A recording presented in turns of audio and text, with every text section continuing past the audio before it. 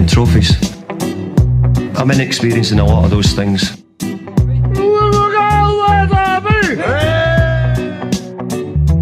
3-0. Can you believe it? Almost lost the cup and you win it. The new European champions, the treble, the dream come true for you. Oh, I can't believe it. I can't believe it. Football, bloody hell. But they never give in. And that's the winner. Welcome to American Red Devils podcast. I'm John. I'm Alex.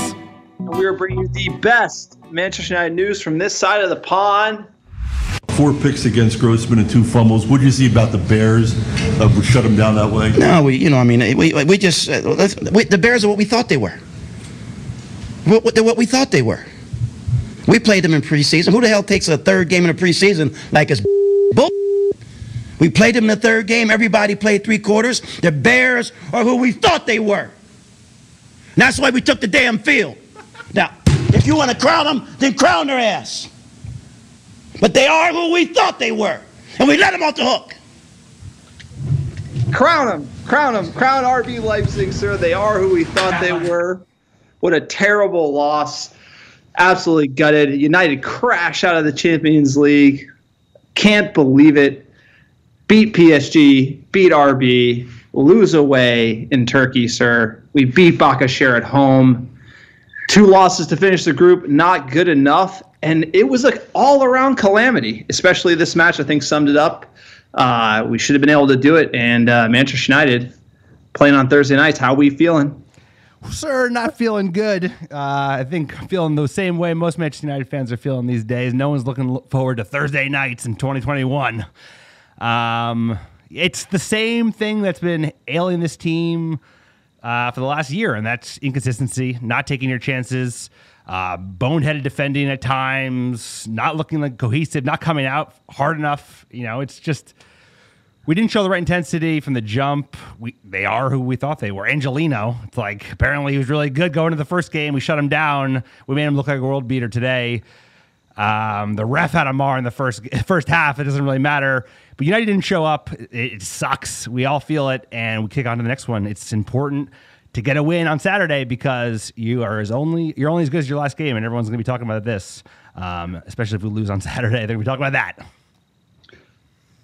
Look, the way we've started matches in the league as of late, and the crazy comebacks and whatnot. Yeah, it's been a thrill ride. You can't do it in the Champions League, right? The Bayerns of the world, the Barças, etc. They're not playing like that to open any match. If you want to take this competition seriously and you're going to be good enough for it to qualify. I mean, we had a tough group. It was a tough group, and we started amazing. But to crumble in the way we did, to not just like the excuse that I continue to hear, I mean, the excuse factory is run overtime, is that we couldn't get up for a game in Istanbul. We can't get up for a game against RB Leipzig with our lives on the line in the Champions League. And it says a lot about that team if you can't get up for arguably the biggest game to date. Just absolutely not up to the standards of Manchester United. I think that's why so many fans are so angry worldwide. We're slowly coming to the realization that the greatest manager of all time is never going to come back, and we're just going to be kind of stuck through this Liverpool period for a while here until we can find the right owner, find the right boardroom, executive team, manager, scouting, and players to bring Manchester United back to where we should be, because right now, sir, it ain't coming back anytime soon. Well, it's going to be, it's going to be ups and downs because this team is inconsistent. It's young, and they've shown that. And look, they're going to be the difference between us accomplishing things and not. So we're going to have to get things right in the league if we want to do anything a promise there. We're getting better there, but this is going to sting for a long time for a lot of people. There's no 2 ways about it. We can't really make any excuses to justify the performance. We were in it. I think that's the reason most people are so dejected. It wasn't like the Sevilla game where we were like, that game was just like a whole nother story under Jose. This was like, it was still, we like, completely blew the first half and we were still in it. All we needed was a draw and we were like, still in it. Bruno's still in it. And we didn't make it. And it's just like, we always shooting ourselves in the foot. You're right. The best teams in the world, the Bayern Munichs of the world, they don't start off and look like shit and then turn lights out. You have to be lights out throughout the game, and that's how you show no mercy, because if you give them an instant, right, they're going to take advantage of you. Nagelsmann didn't wear the flash suit, came out with the cool-looking jacket, and all of a sudden you're toast, sir, because it's over. No, I saw his outfit. I know. They had us beat. It was like literally no Willy Wonka suit. We were dead to rights. Right there. Sir, I'm without speech here on the podcast. I'm supposed to be talking, but, absolutely gutted here. As a United fan, not to be worthy of a knockout. To lose to Sevilla, that wasn't... That was worse. To crash out the way we did in this group after starting the way we did, sir, that's really poor. The Sevilla knockout stage, we actually were in the knockout stage and played poorly. This team is probably around the 16, maybe quarters. And so we underperformed, in my opinion. We should definitely, us and PSG should be through. You look at the money we've spent. You look at the players who are playing on our team. You look at RB. Yeah, they were semifinalists last season, but I think we got to be doing it. Yeah, of course, because you started the way you did, but it was a tough group. It was the group of death. We should have made it out based on the start we had, but are we going to talk about it all day? We got other games to play, and if you do that, you're going to have a miserable time, sir, because this team will throw you through the ringer. Just today, even. You're out of it. The game is basically, you want to turn it off, and then it gets to the point where you're shouting post 80th minute because you're in it. They left us in it. It's too much it's almost too much. It's like, it's almost too much. It is too much, and it's a little sad because as soon as Harry Maguire leaves the ball for De Gea, and then De Gea didn't even go for the save really, and it goes 3-0. It was really beyond reach. I mean, 2-0, we're in it for sure. I agree. I always thought 3 would have to be like an absolute miracle. Which we got, right? The penalty plus the deflected headed in. Yeah, exactly. That was the miracle. that was basically your miracle in. It only gets you to 2-2 is what I'm saying. Yeah. That what really killed us was that Maguire error. And it's the Gea error. That's plenty to go around, bro. I mean, he didn't even go for it like 100%. The goalie should have that. The goalie should have. Yeah, I agree. No, it's dude. In my opinion, you say like, oh, we fought like. We showed fight when we threw the kitchen sink in, but it was a gutless performance until then, in my opinion. 3-0, the way we did it, not organized, no passion, no effort. RB Leipzig, credit to them. Nagelsmann absolutely got it spot on. He watched the game that they lost 5-0, and he saw how we should win. Ole just played the same playbook and completely got outworked. The RB Leipzig players wanted it more. They were cheeky. They were fouling. They were physical. They bullied us, sir. They beat us. The midfield was overrun. We were out of position. It was ugly from United, in my opinion. It was, and we'll get into it, sir. Should we open for the pod? Quick PSA for the podcast.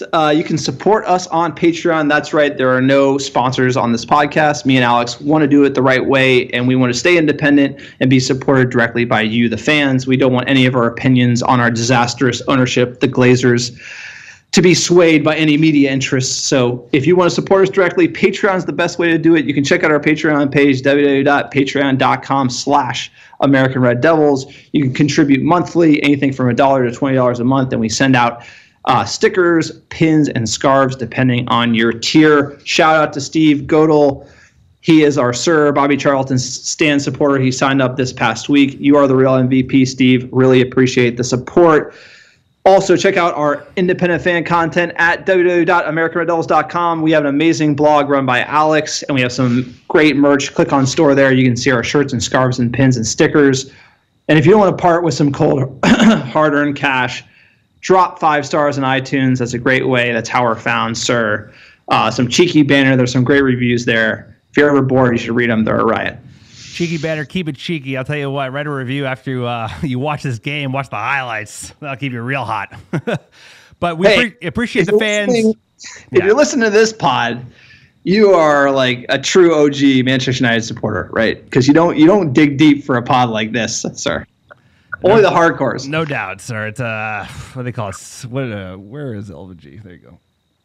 And only in sex masochism. Then it is allowed. That's allowed. That's basically the equivalent of going through this game again, sir. So appreciate all the American Red Devil fans around the world.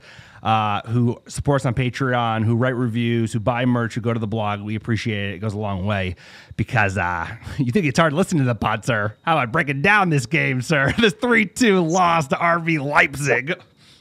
Sir, it's not, this is easy. I like doing this. I like thinking about what went wrong. Why are we doing this? I like noodling on it, sir. Maybe you don't want, maybe you want a break. Sir, the ups and downs, man. That's all I got to say. Yeah, but that's this club. And that's what I was trying to say is, everyone is I think all United fans worldwide are dying because they want us to be the Manchester United of old. And sir, I've gone through the 5 stages of grief, and I've come to the acceptance that we're just like an Everton plus. So I'm happy. No, we're Manchester fucking United. We're just in a bit of a lull. We're rebuilding. You can see progress. I mean, we lost today. And let's talk about the starting 11. I think that's the best place to start because you could chop it up a bunch of different ways. Sir, you're all I'm trying to say is Manchester United of old, semifinal, final, Champions League, guaranteed, sir, world-beating side, win the league. We're going to take another cup in England as well. Then we're going to go deep in Champions League every single season. Under Fergie. Gone. That is gone. All I'm saying is that is gone. Yeah. That might come back. Not now. We're not Manchester United of old.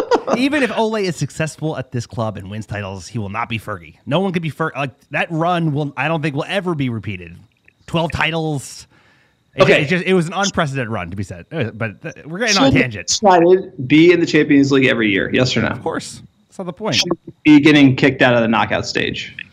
Should we be getting kicked out of the group stage in any way, shape, or form? It depends what the group is. And normally no, you would say so. But did Fergie, the greatest manager in the history of managers, ever get kicked out of the group stage? Yes, he did. Yes, he did. Tough group stages many times. Did he get fired because of it? He'd accomplished a lot more. Since 7 years, we had a lot of shit football in the last 7 years. Yeah, we've been playing poorly in Champions League for 7 years. So that's all I'm trying to say is that the semifinals, deep runs. This is what I kind of have those expectations still. And then when you crash out of the group stage, it hurts that much more because you play to win the game, sir. Don't play to just play it. I'm with you. All right, so you want to jump into the lineup? Yeah.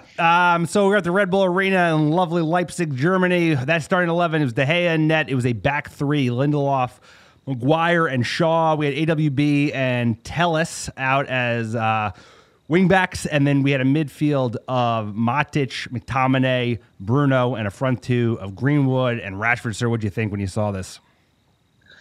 Look, I called something similar to this. I think I put in Tuanzebe for Shaw. I think ultimately that probably would have been the better move. Shaw was out of position on the second goal, and I don't think Tuanzebe would be thinking that way, playing the back three.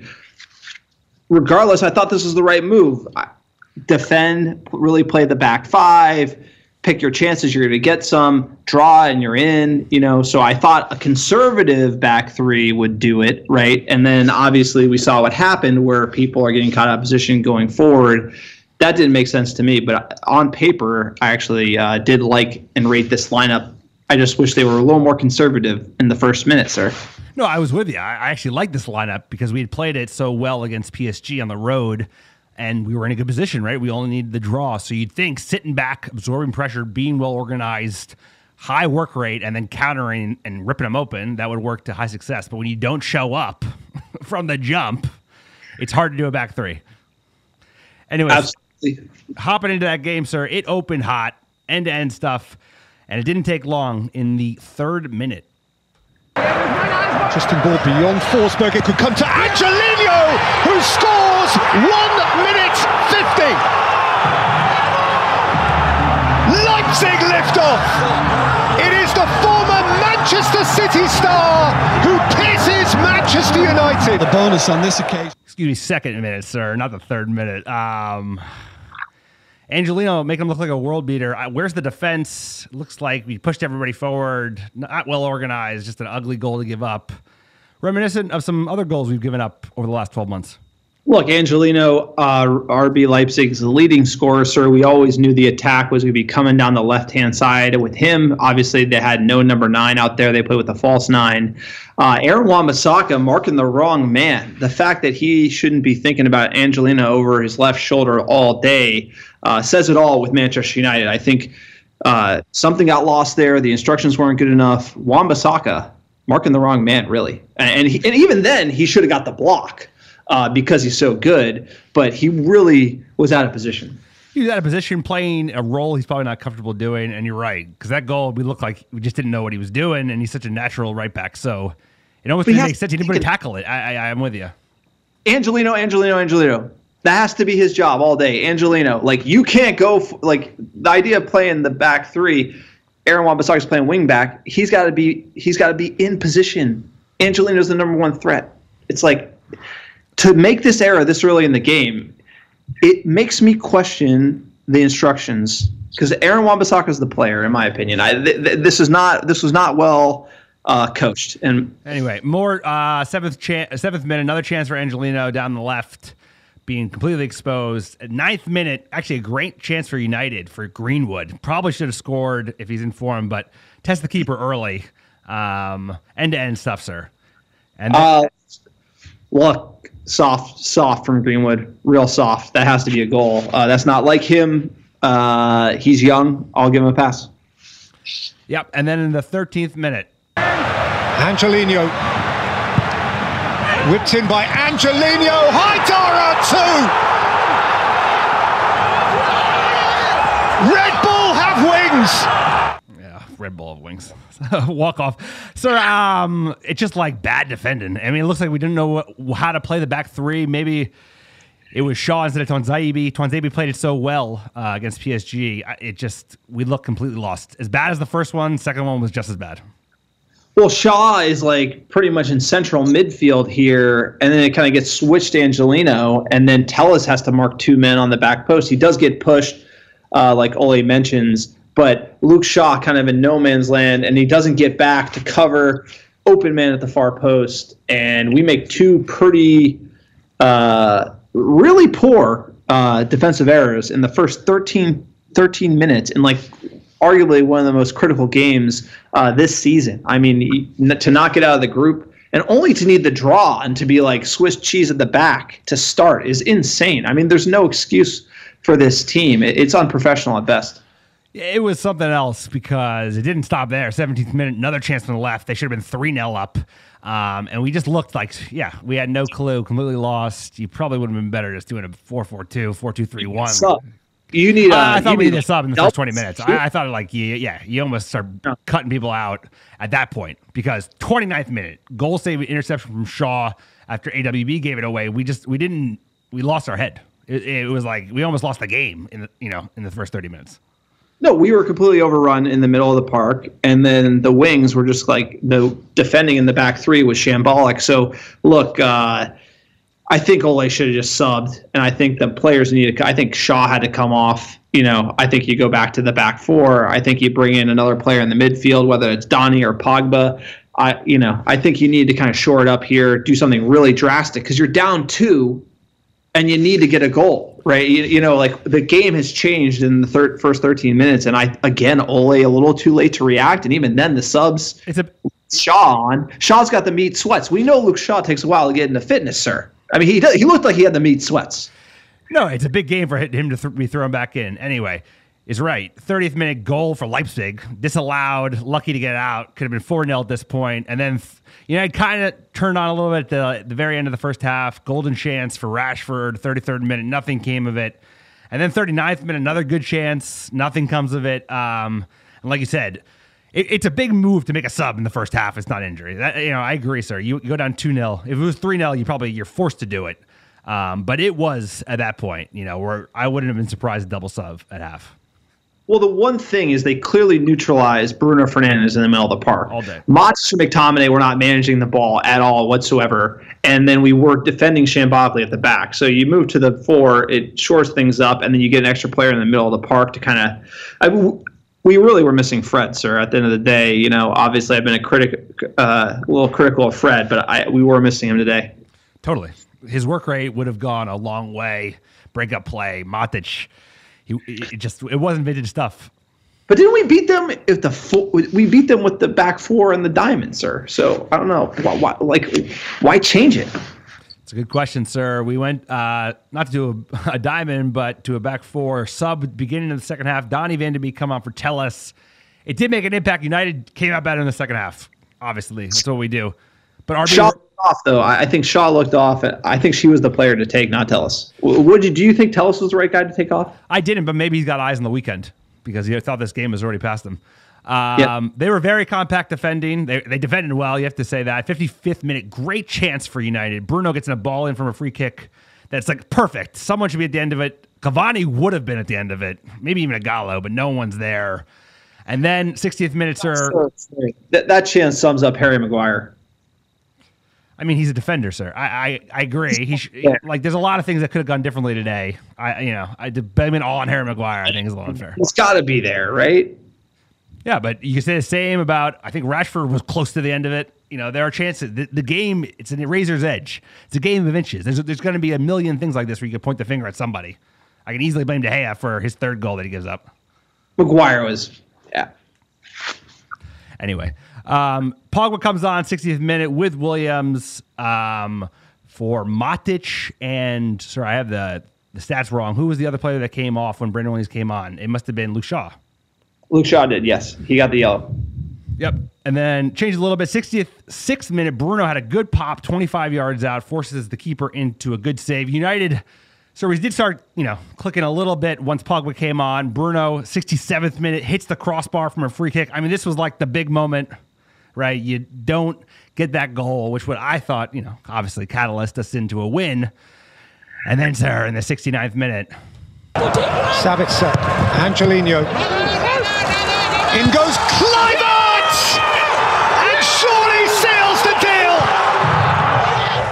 Sir, I have to believe that Dean Henderson is all over that ball all day long. And I know why, I think I know why De Gea was picked because of his experience. And, he's a big-time keeper in Europe. But he has that problem, sir. He went with his feet, should have just dove for the ball. Old English goalkeeper is diving for that ball, get kicked in the face, no big deal. Hey, I'll tell you one thing, sir. Dave's out, Hendo's in at the weekend. That was soft from De Gea. I saw him on the pitch, and in this game, it didn't give me confidence. He didn't give me the same confidence Hendo would give me, and also Hendo playing the ball at the back with those serious boots. I mean, getting deep, Rashford stretching it. He's the keeper, dude. It's unfortunate De Gea, the shot stopper and everything. This one, it looked like he didn't want to get injured. Didn't give it 100%. We're down 2-0, and there's no excuse, dude. He should probably get benched at the weekend. No, I'm with you. I'm with you, dude. He's the most expensive goalkeeper on salary in the world. He gets paid $25 million a year. He is afraid of getting. It is because I hate to say it.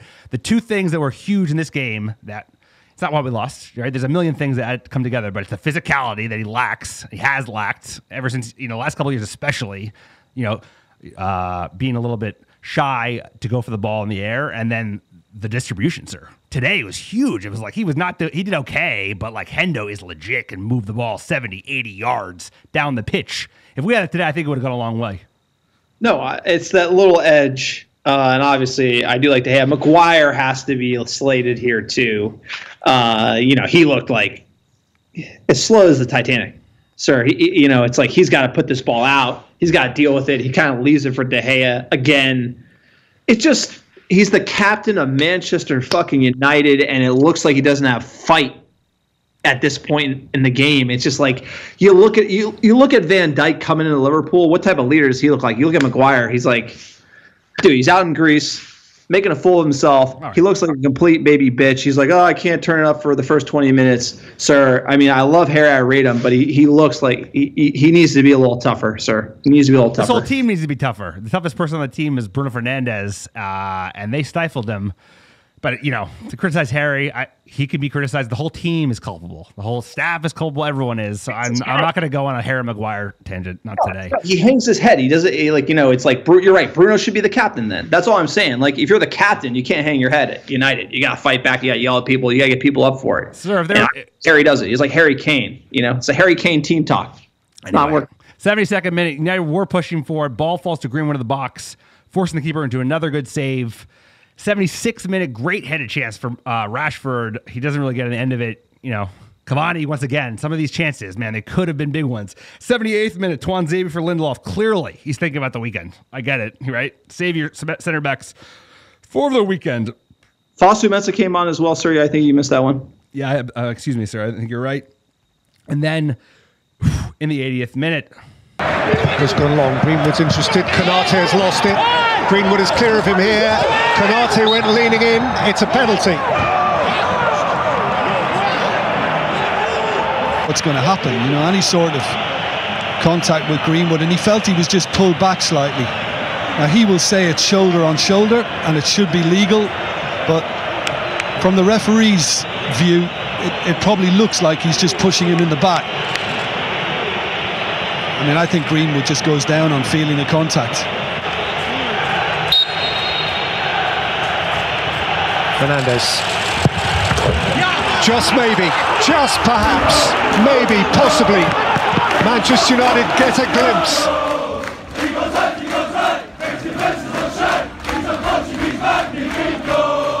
Sir, today's going to be a Manchester United pity party, but I can't help but call out Bruno Fernandes. And he didn't get everything right today, but the man, he's got to be our captain. You're absolutely right. He's the heart of this team, pushing for everything.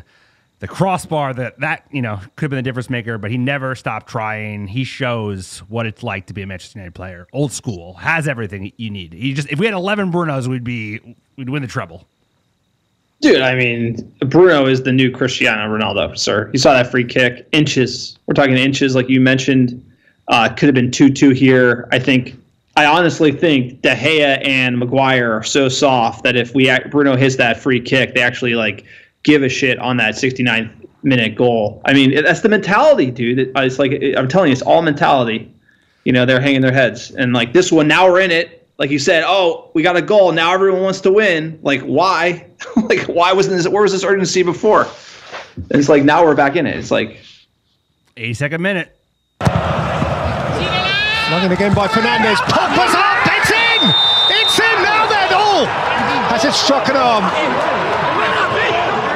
Sir, it was in. It counted as in, and it was game on at this point. No, and then there was the almost the own goal from the RB Leipzig defender, Paul Pogba. I will give him credit. We looked better with him on the field. He came on and opened things up in the middle of the park. He had another great cross, and the RB Leipzig defender almost put it in the own net. The margins for error here is so slim. It wasn't enough, sir. 3-2, Manchester United out of the group. If you ask why we're out, it's because we tied on points with PSG. The tiebreaker goes to the goal differential that we had in our head-to-head, and PSG with that last goal at Old Trafford ends up icing it, sir. That is the reason why we're out. So that would have been the difference because they got the draw. Their game was canceled because the players walked off. Then it would have gone to head-to-head goal difference, and then we had them. So then we could have been rooting for Istanbul whenever they do play that match that was suspended. So the reason why we're out is because that last goal at Old Trafford, sir, it's a tough one to take as a United fan. A lot of blame to go around, obviously. I was kind of saying Maguire, need to see a little more out of him. That was that 69th minute. You can give up the early goals, you can get the tactics wrong, but that to me shows why we're not going to be in the knockout stage of the Champions League. No professional team should play that way. That's the lowest bar. That's comical stuff, sir. Sideshow Bob. There you go, sir. Match reaction. RB with 45% of the ball. United with 55%.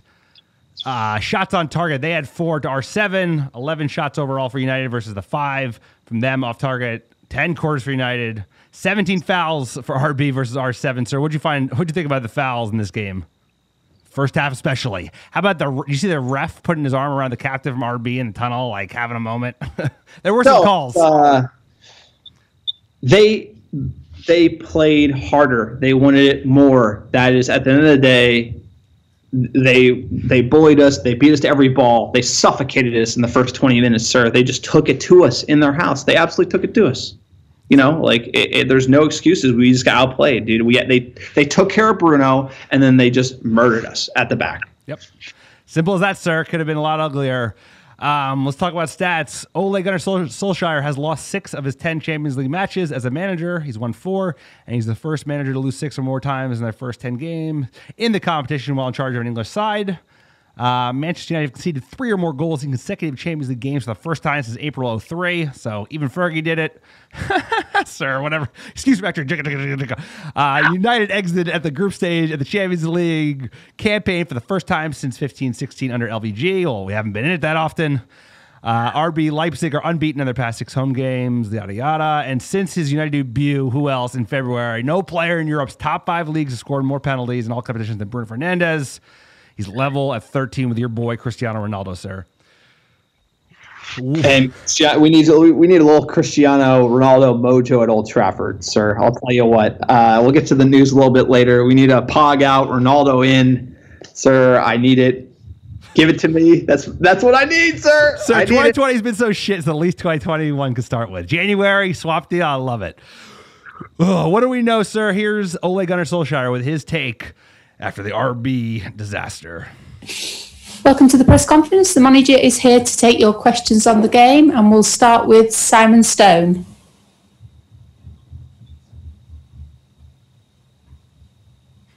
Ollie, who do you hold responsible for the first half performance? We didn't perform as a team well enough, and that's always the manager's responsibility to get everyone ready. We knew they were going to come at us. We knew they were going to put crosses in the box, and unfortunately, we conceded two goals, and we never got going.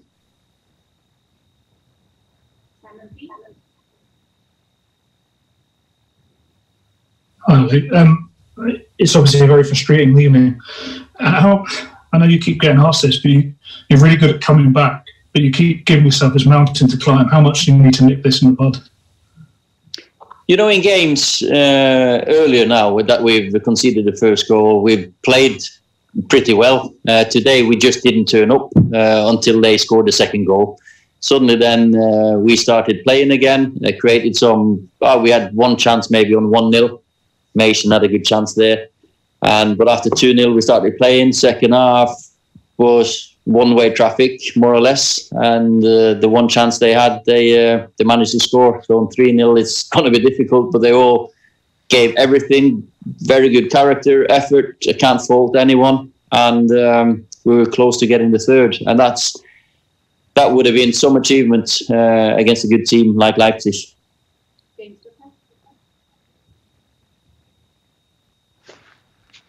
All right, sir. Ole, Mr. Nice Guy. What do you think of what he had to say today? I think Ole, Mr. Nice Guy, sir. What do you make of it? I mean, he's right. We didn't show up. The thing about Ole that I respect is that he does, for the most part, shoot us straight. And he's right. He's like, they didn't show up. We don't show up. And then all of a sudden, 2-0, we did show up. But we can't do that. Top teams don't do it. If we don't get that right, we will never be a top team under Ole. So it's something he knows that it's going to be the ultimate decider of whether he keeps the job is if he can get this team to show up week in, week out, because we know how good they are. This team is good. I will stand by saying that is that we've seen glimpses of it, sir. We know how good they can be, but consistency is the name of the game. And if you can't be consistent, you're not going to win shit. Okay, so the players are great. The manager's great, but we suck again. I didn't say that. But you tell me, give me your take. No, I'm saying so. We break it down. Players are great. It's a great team. So can we win the Champions League with this team? Can we win the league with this team? I'm just trying to get an idea. You say great. What does that mean? I think we have players. We have some great players, and we have players that are on their way to great, and we have some players that we need to get rid of because they are toxic to the environment. And the sooner they get out of the club, the better.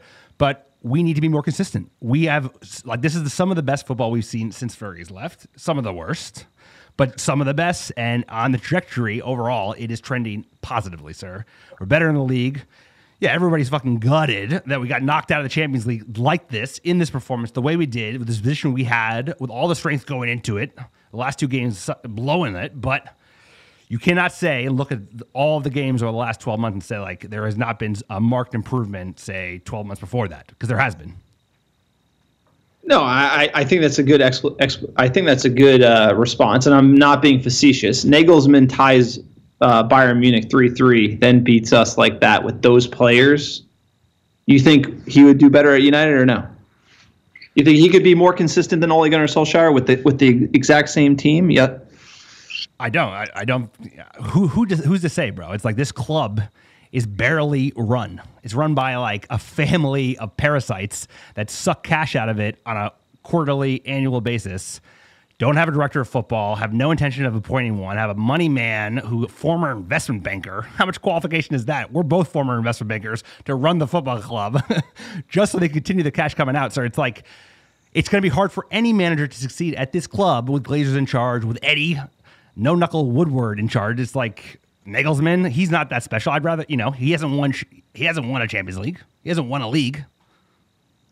Semifinal with those players on that money. And that's like Pochettino logic, bro. It's like, who gives a shit? He got close, didn't win. Yeah, if he wins it with them, then maybe he can be a manager. But right now, there are the only way you can be the manager of Manchester United is winning the Champions League. And then you can manage Manchester United. David Moyes became the manager of Manchester United. There's plenty of ways to become the manager of Manchester United. I'm just making a point that, like, Nagelsmann, I'm not hot to hire Nagelsmann. But I'm just saying, like, the CV at Nagelsmann is better than Ole's CV when he came into United. That's what I'm saying. So you can't piss on Nagelsmann's CV. I hear you on Poch. You can piss on Poch's CV all day. I'm not talking about who we should hire. So I'm just saying, like, generally, I will agree with you. And the first things first here at American Devils, don't take your eye off the ball. Hashtag Glazers out. Hashtag sack Woodward. The club is run like a complete shit show, sir. You hit the nail on the head. Jose Mourinho currently doing a great job at Spurs with pretty much like no money, and he would rather be there than at Manchester United. And trust me, he would rather be at Manchester United. But the problem with this club is the cancer at the top. It's the ownership. The whole club is run terribly. Communication, everything. That's exactly why Mourinho failed. That's why Woodward didn't back him. Either way, I don't want to see Ole go unless Woodward goes with him in some way, shape, or form, and they bring in a new structure, director of football, etc. I'm just saying, I think Ole got it wrong today. I think he has struggled the past couple of games. I think his tactics, whatever it comes to, like trying to get a team to play more efficiently, to the point where we don't look like we have to throw our game plan out in the first 20 minutes at pretty much every game we've played lately.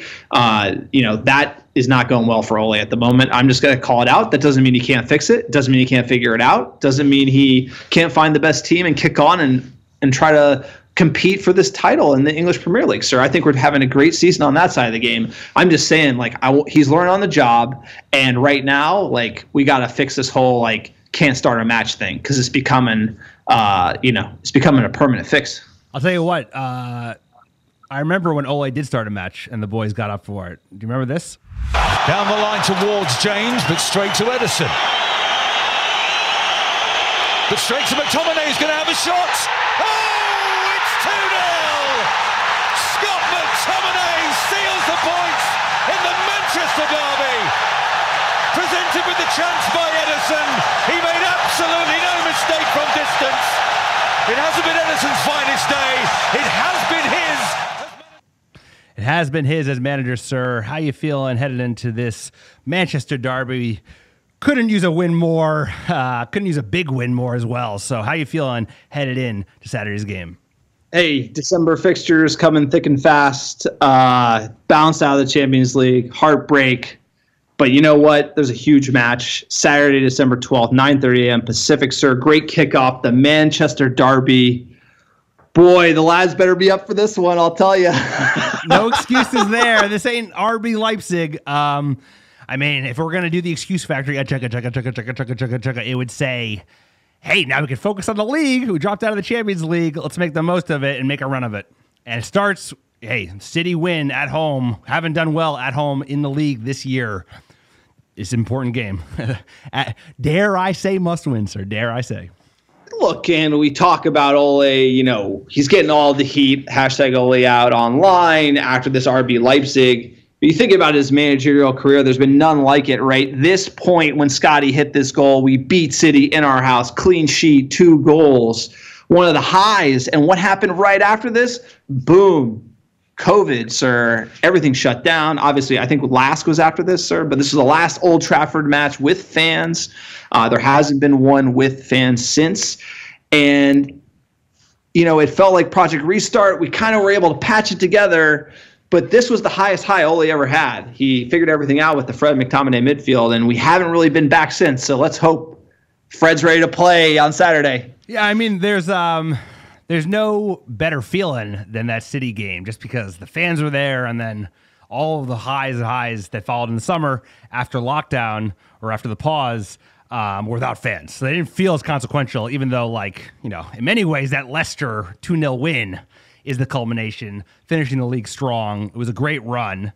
But that was a game where we didn't have a lot of the frailties that we've seen this season, maybe not the highs, but we came out strong, right? Strong 11, played really well. Honestly, played City off the park. Could have won even more. But that was 90 minutes where we played top notch. Can we see that this Saturday? I don't know.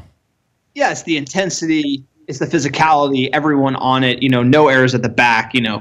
Tight, sir, tight football for Manchester United. And that's what I expect them to do. I expect them to ball out Saturday. No excuses. Play like a champion.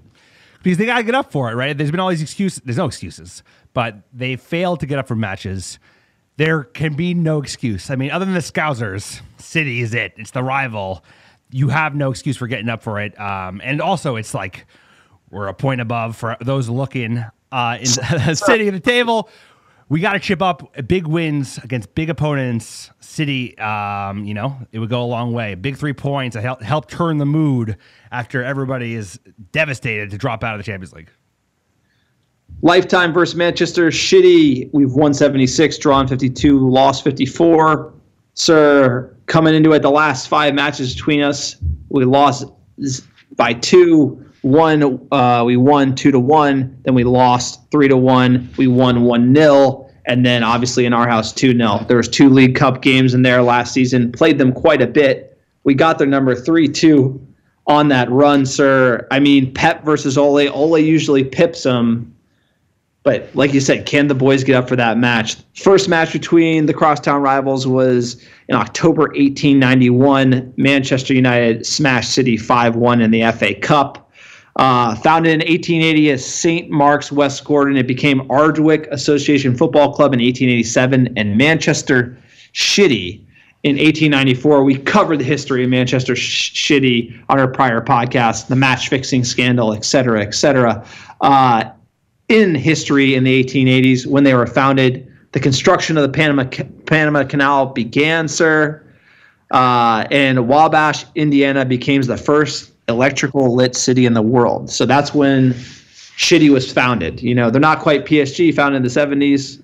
They do have some history, but again, Manchester has always been red, sir, all the way back to the 1880s.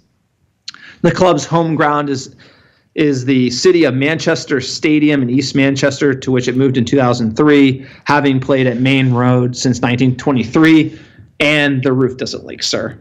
They play in the sky blue. Everyone knows it. And they're just shitty. So what else can I say? They hired Pep Guardiola. They have all the money from the Abu Dhabi group, the financial fair play violations. They cheat, they lie, they steal, they fix matches all the way back in the day. We don't like them, hate them, kicking the blue all day, sir, all across the pitch. Sir, we end the pod with kicking the blue, and that's not changing anytime soon. And there's a reason for it. Don't let them forget. It's Sir, Oil Money FC, unfortunately, because all their success is around those flush owners breaking financial fair play left, right, and center. I thought those rules were there for a reason, so they couldn't just do what they've been doing, but it doesn't seem like that matters anymore. Didn't they have the big CAS overturned 12 months ago, the Champions League ban? That feels like it was yesterday. Well, it's when you acquire the information illegally, it can't be admitted into a court of law, sir. That's the issue. Jumping to physio room injuries, Phil Jones, who are you? Anthony Martial and Cavani.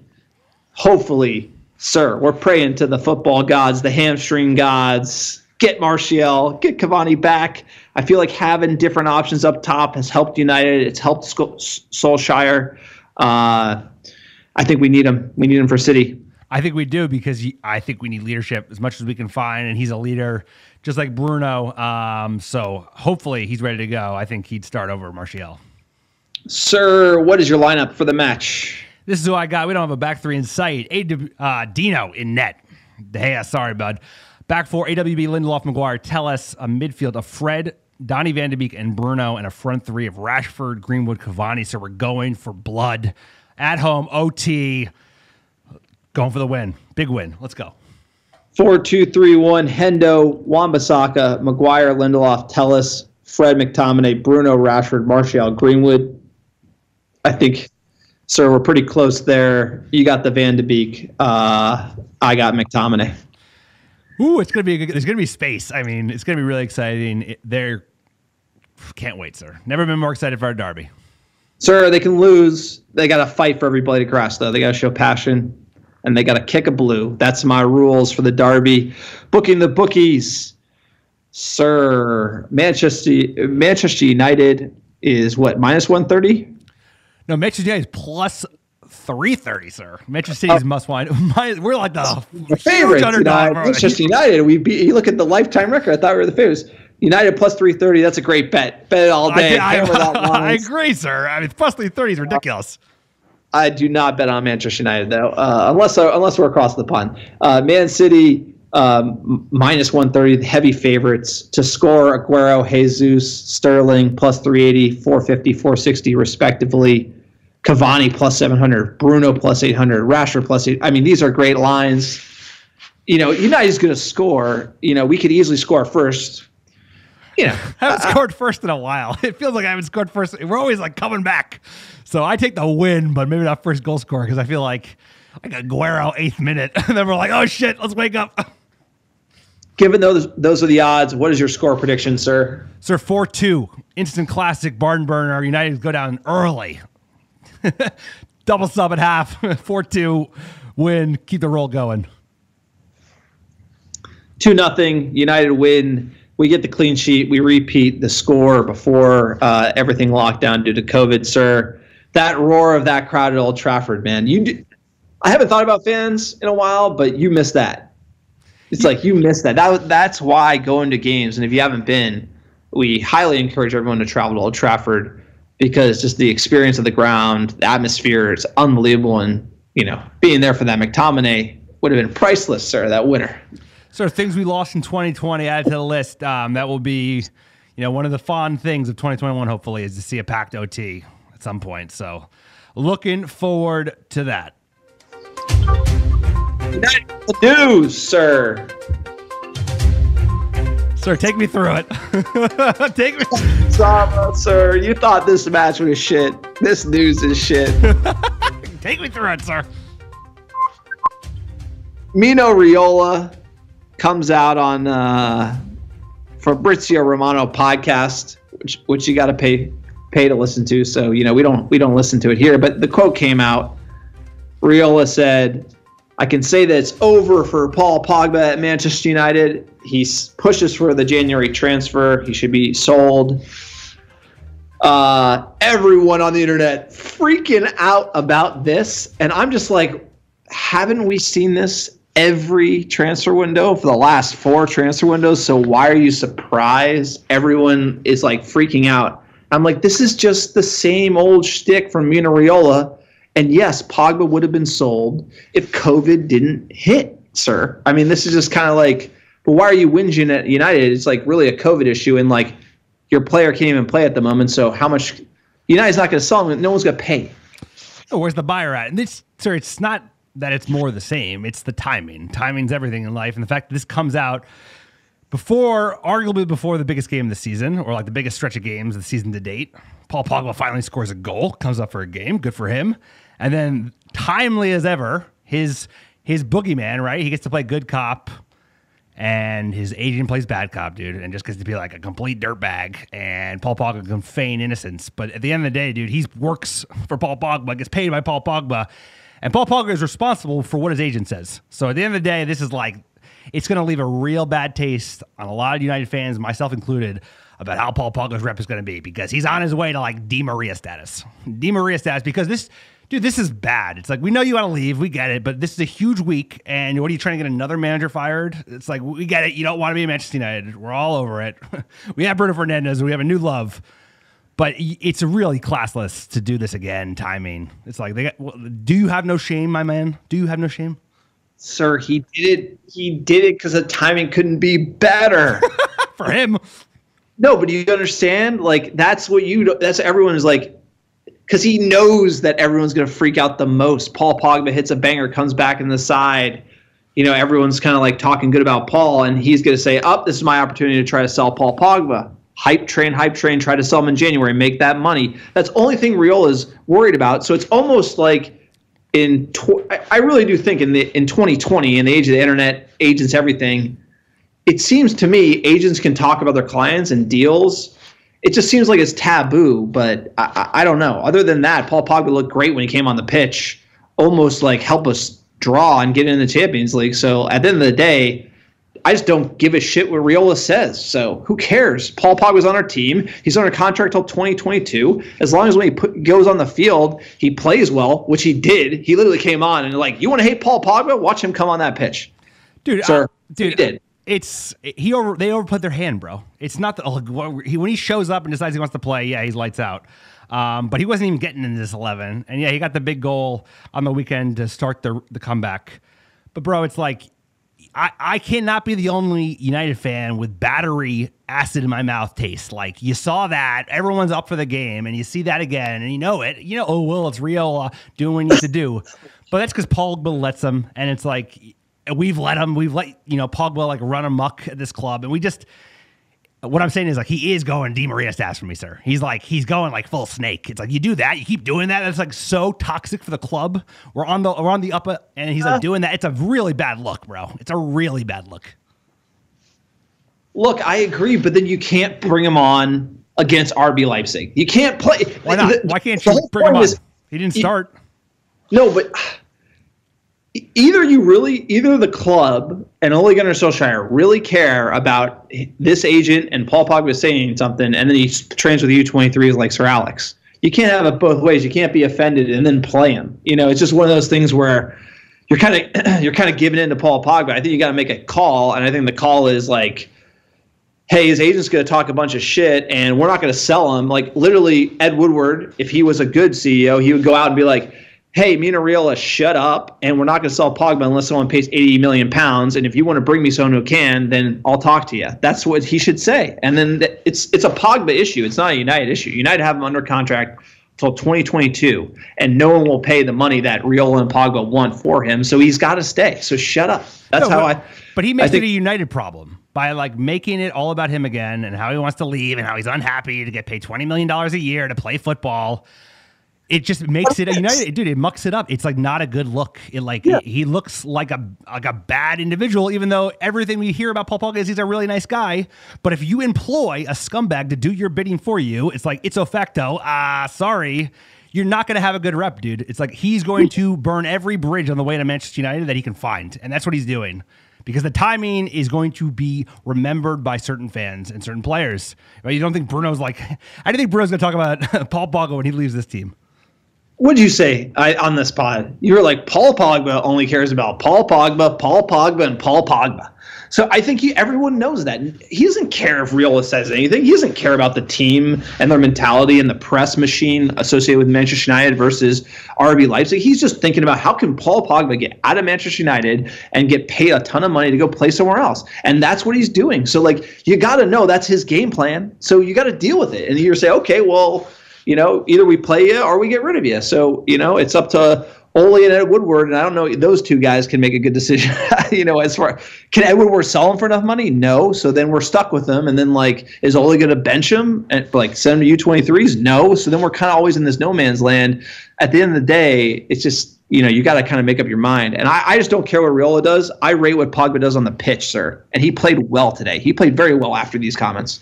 Yeah, but it doesn't. He played well. Then he doesn't play well. You know, it's no excuse. It's not. Does anyone pay the money though? Do you think someone's going to pay like We don't need United to pay can't the sell money. Pogba It'll be known as like one of the worst transfers we ever do, sir. This will be a terrible transfer. Like, end of Paul Pogba will be known as one of the worst transfers in United's modern history because we will lose money on him. You know, we won a couple pieces of Europa League silverware. But at the end of the day, it's like a DOF would have shipped him already because Ole is like, I can't do with this guy. I brought Bruno in. I probably brought Donny in to replace Paul Pogba before we replace Paul Pogba. But at this point, you just want a player swap. I take a 50 million value player or a priceless player who we're about to talk about in a second, sir. No, I totally agree. I actually think he'll run out of the contract. I don't think anyone's going to buy him. So, jokes on Paul Pogba at the end of the day. But just remember, international break with France, Pogba was saying all these same things Riola said, and that was, 3 weeks ago? So, I mean, it's really been the same thing always with these two, and nothing's changing. So, I just think we better get used to it because Ed Woodward sure as hell isn't going to find a buyer. No, he's not. But this is like if Riola says it, Pogba said it. There's no difference at this point. Yeah, I think what he said in France is like, I'm not happy, like Deschamps and him and this whole parade, saying the same thing, dude. Look, I think we should just probably focus on what he does on the pitch and stop talking about Mino Raiola, even though we always take the bait, sir. It's a passionate topic here on the podcast. Next bit of news, Manchester United shirt sponsor Chevrolet are ready to bankroll a move to bring global superstar Cristiano Ronaldo back to Old Trafford from Juventus, sir. Conspiracy theory here. I'd play the X-Files music. What do you think? You had to rate it out of 10. Likely of happening being a 10. Unlikely happening being a 0. What do you say? I'm going to do a 5 because this year never ceases to surprise me. But here's what I don't like about it, sir. The Chevy contract, I believe, is out next year. So that would mean the only way that this have legs, that Chevy would be the sponsor bankrolling, is if they were going to renew, which probably isn't going to happen, right? Because why else would they be bankrolling a deal if they're about to get out of Manchester United as a brand? It could be it could be Adidas or I don't know. But either way, we should be making a move for Cristiano Ronaldo. I love the idea of swapping Paul Pogba for him. Ronaldo's Nike, and he's playing at Adidas right now, obviously. But yeah, the Chevrolet thing screams bullshit to me. Also, it's the Daily Mail, so you really can't put any stake into it. Like you said, Chevrolet seems like they're not going to be doubling down on United. Rumors are it would be Hayer. Either way, that's why this doesn't make any sense to me, sir. Ronaldo coming back to United only could make sense if the meeting with Mendes was true that we reported on a couple of weeks ago, and something happens with Paul P, a swap deal, and essentially we can just pay Ronaldo mega money wages, which Manchester United can't afford. It's the upfront transfer fee we cannot. So that is likely the deal where he could come, and I put that as a 1.5, sir. Out of 10? There's a chance, but it's like, Ronaldo doesn't want to come back to United. Look at us. We're not even in the Champions League. Come on. No, I think that was it. I was like, maybe there'll be legs in it if we make it to the knockout stage, but now it probably is a 0. You got to be attractive to come to play. Like Ronaldo and Messi don't want to come play for United, who's struggling for top 4 and getting knocked out of the group stage, sir. They want to be going to teams that can win titles. Ronaldo is the #1 narcissist. He wants to win silverware, and United don't look like a place that's going to get it anytime soon. Can't see him marrying up with us anytime soon.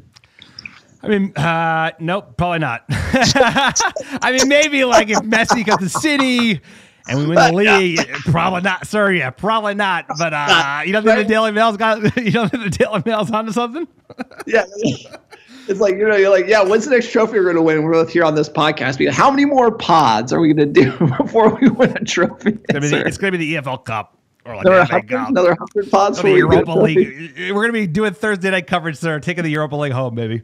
Okay, this guy texted me. He's like, I'm not doing Europa League podcast. I stand by that. I said, we are. I fucking love this club. That's my response. So Thursday nights, baby. Can't wait, baby. We're going to win another trophy. Ooh, Thursday nights. So it might come down to Europa League to qualify for Champions League. It's actually a benefit to us. Sir, I like that excuse factory. Maybe it's working overtime. Keep it going. All right, sir. Bruno's getting a new deal. Apparently, they're going to bump wages. That's the best decision Woodward's ever made, other than getting Cup Noodles to sponsor Manchester United. Maui Gym Fridays is my favorite part of that. But yeah, doubling his contract at £200,000 a week, easy money. Absolutely. No, totally, sir. And look, we have some fan questions. We really appreciate all the hot banner. There's quite a bit of it, sir. We're going to sift through, get you the best comments. Actually, we just do it randomly, so there's no guarantee on what the quality will be. It's going to start out with, I would say this is high quality. At Burkett Mets, I rate his opinions when, the tough times come. He usually tries to stay the ship here. He says, quote, "Ever since that goal line clearance in Turkey and stoppage time, this felt inevitable.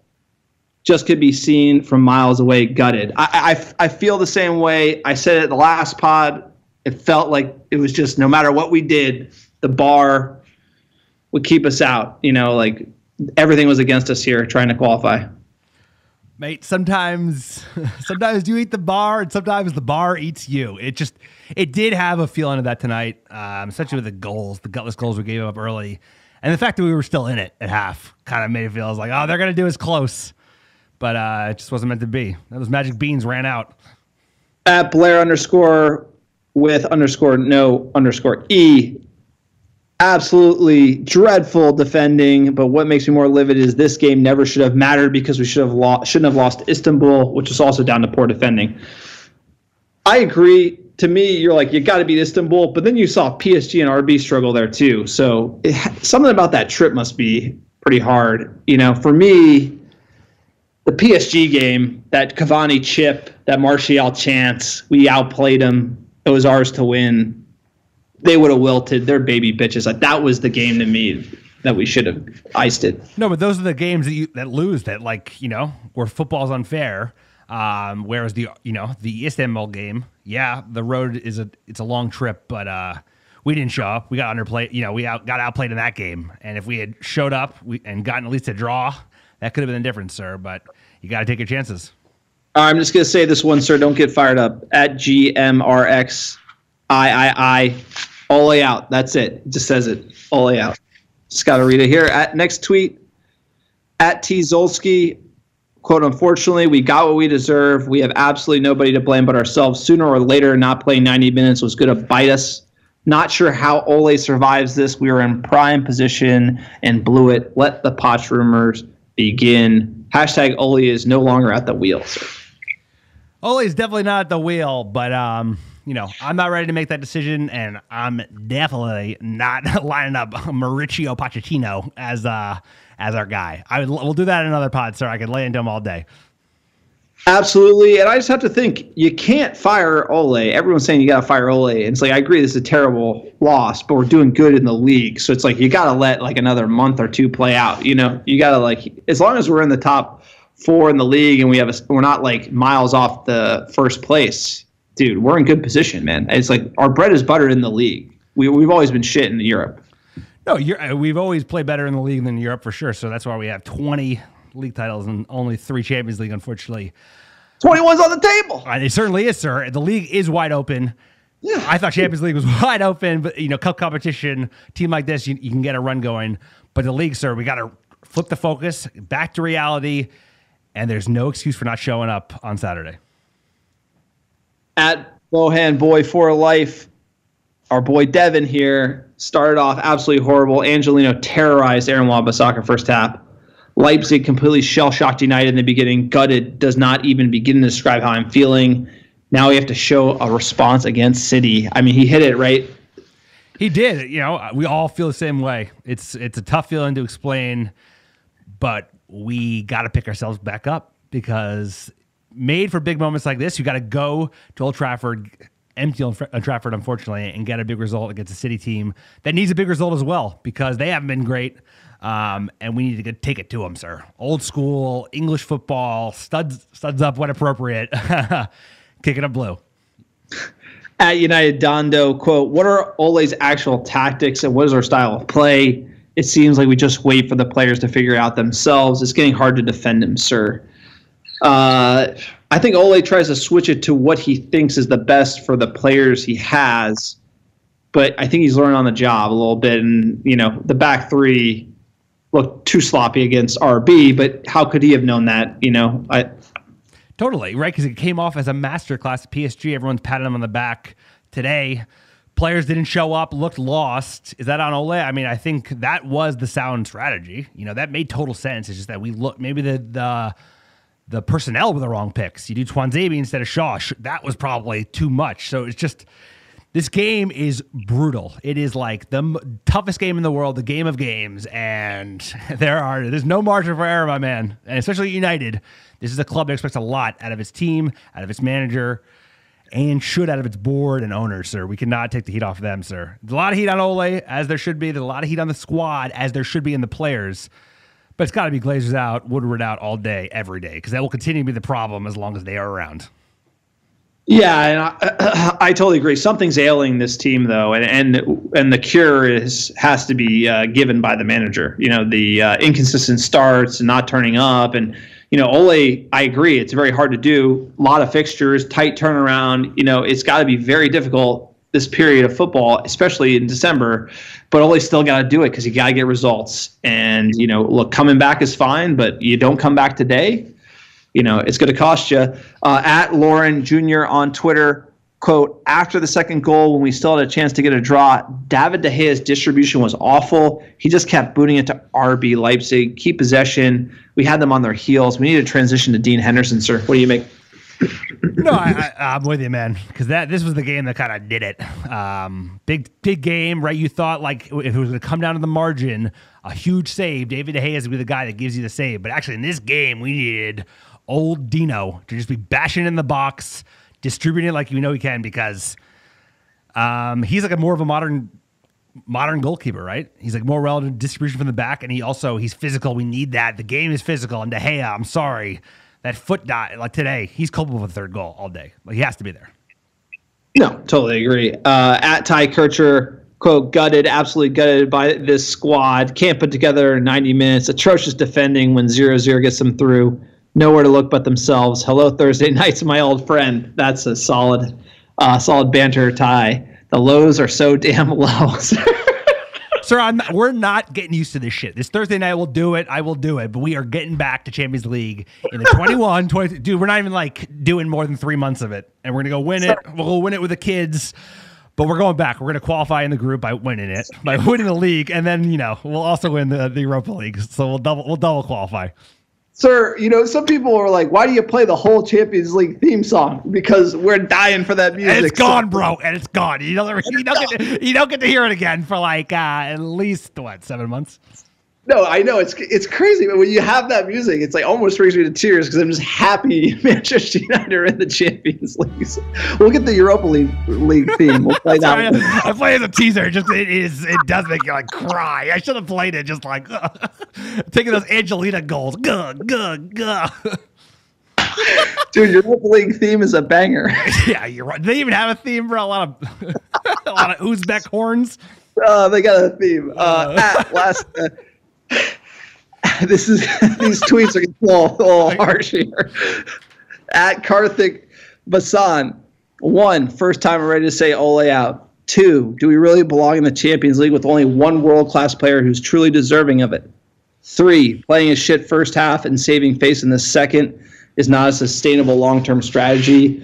4, we're about to get whooped by City, sir. Ooh, those are 4 bullets. What do you make?